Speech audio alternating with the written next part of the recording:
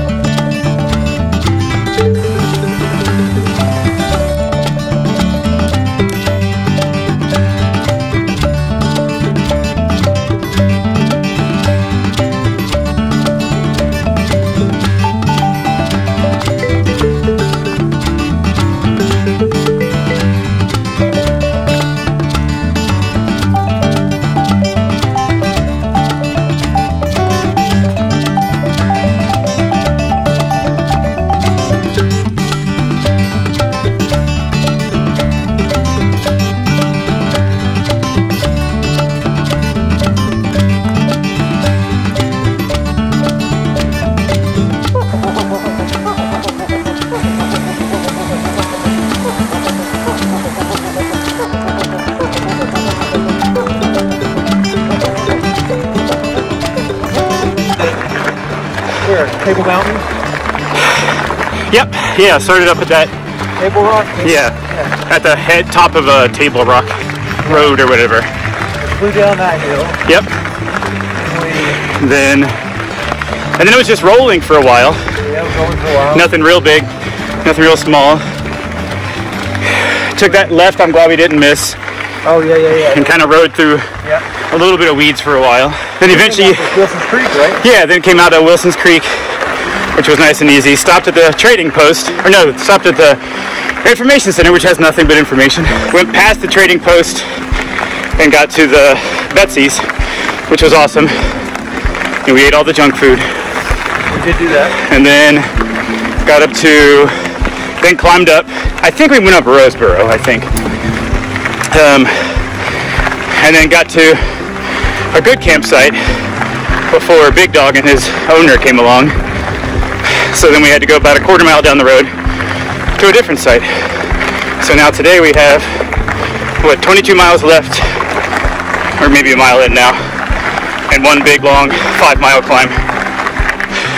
And then the parkway back to the parking lot.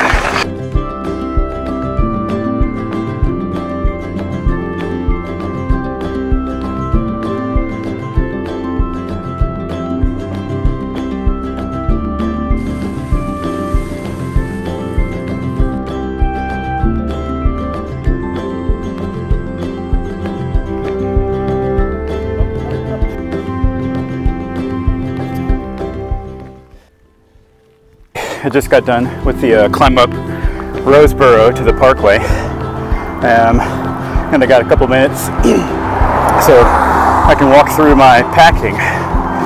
So this is the All City Gorilla Monsoon Apex. I'm gonna say 38, then in the back I think 42. It's been good enough. I think I could have used some extra gears on a couple of those climbs, especially the Roseboro one, which is no joke, but hasn't been too bad. Full frame bag here in the middle.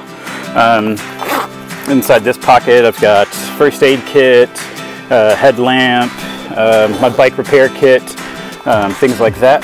On this side, right now I don't have much of anything except my tent. So in here I have my Big Agnes Bikepacking Model 10, which is perfect. It just fits right in there, which is terrific. I got my gloves in there now. Revelet Designs feed bag sitting there. It's all my food. Holds my inReach right here, so I can let people know where I'm at. Quick shout out to Oak City Cycling there. Up front, basic Bontrager lights. They work well enough, and then the Garmin 530 with the battery pack on it, which has been phenomenal. It's kept it charged up for days, and also charged my iPhone 12 Pro Max up once before it was out. It's been great. And then up front I have the rack here that is the Surly 8-pack, which has been terrific. Mounts perfectly, and then I have the Revelet Design Salty roll, which is perfect, held up with some Volley rack straps, which have been amazing. They're terrific. This thing's been solid and bulletproof pretty much the whole time. I don't really have much in the pack. I have REI chair and a pair of my shoes, which have come in handy when I crossed Steel Creek a little while ago. But other than that, pretty light up front. Then in the back I've got the Surly rear rack, which is also done well. Another Salty roll with the Volley straps holding all my clothing. Got a couple of the layers in there, down jacket, things like that. Inside here, sleeping bag, the REI Magma, my cup, and the stove down there. And then on the other side is where I had food, which I'm out of now. So no worries there. And so it's mostly empty. So a little bit of food left, trash, you know, essentials, credit card, wallet, flask, and my sleeping pad, the Big Agnes, which has been good. And then right here, just odds and ends on this side. Keep my phone in there, anything like that. Otherwise, it's been pretty much almost a perfect bike. My other two guys are riding with Surly Krampus's Crampi, and they've been fantastic. I think it's definitely the right bike for this trip, but the All City has done perfectly. Really happy. And now I'm on the Parkway. As you can see, that Roseboro climb is no joke. It takes a little bit of time. Just use your gears and keep turning the pedals.